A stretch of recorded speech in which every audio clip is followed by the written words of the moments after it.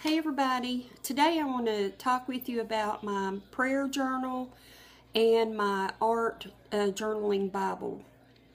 And the first thing I want to do is to thank Ranita Todd because she shared with me her prayer journal, and she just has the most beautiful prayer journal. She does a lot of the artwork herself, and it's just so inspirational, and she has things broken down into categories so well, and it just keeps her on track.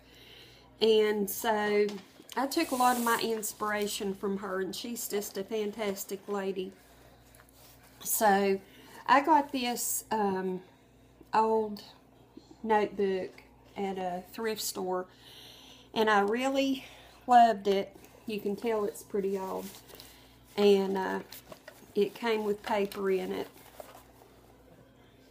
and it is perfect. So what I've done is, in this very front is my pencil case, and then I have my tabs for what I want to pray for, and the first one just says pray. I can't hardly read what I wrote. Praise, family, my husband, my children, my church, my friends, my neighbors, myself, beyond these things like government and the world. Scripture I can put here, quotes, and art.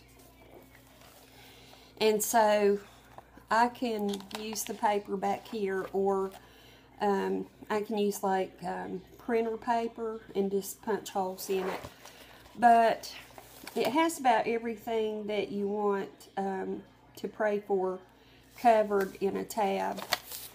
And you can just write lists of people, like Lilybug Lane Lala has a positive thoughts and prayers time every week, where people send in a message to her that they'd like to be prayed for.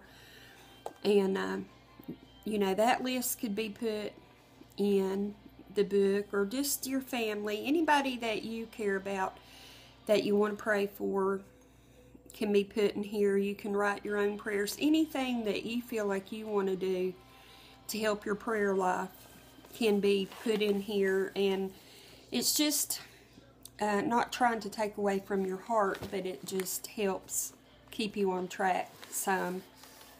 And for me, as scattered as my brain is sometimes, I really need the help. So once again, Ranita Todd has so much to do with this, and I appreciate her sharing hers with me. And so I have that. And then the other thing, I had been waiting to share this because I ordered I just opened the box. I haven't opened the Bible, but it's a journaling Bible, and I haven't even taken the thing off of it, but I want to show you the cover is leaves. I think that's really pretty. And then inside you have a lot of space on the one column. It has lines. It's for writing notes, but I saw this, I don't know how new it is, but I just recently saw where people will take a scripture and they will paint something to go along with that scripture in the large column and highlight the scripture and all that. And I want to use this as a part of my prayer journaling, because as I'm doing my painting, I can remember the things I want to pray for and just pray as I paint. And if you have not seen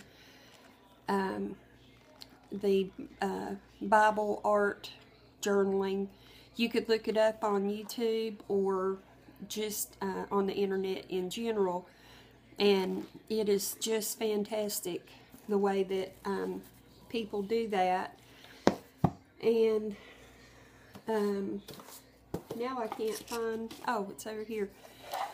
The first thing you do when you do your Bible art journaling is you put gesso down so that your ink doesn't go through onto your other pages. This is what I've learned, which I'm sure there's more than one way. But then I have watercolor pencils that you can like color with and then put the water once you color, or you can just run your brush over the tip of the pencil and get your color that way. But here are the watercolor pencils, and so it won't be really dark with these. And this is the paintbrushes I got the other day that I was saying, I got them at Dollar Tree, that I was saying I had a project to use them with. So this is what I'll be doing it with. And I did print off a few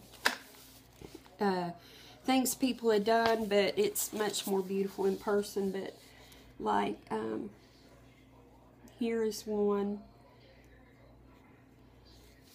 and this isn't for everybody. There's some people that feel like writing or coloring in your Bible is not the thing to do, and I think that if that's how you feel, that is fine. I take nothing away from you. It's just I feel like it's okay to do it. So anyway, here's one. Of course it would be smaller in your Bible, and I won't go through the whole stack, but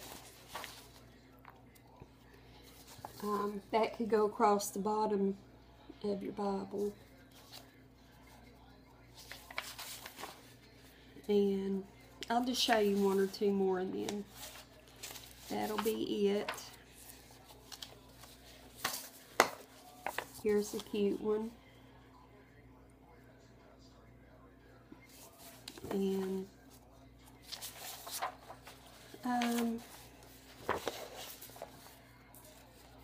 and here's one more.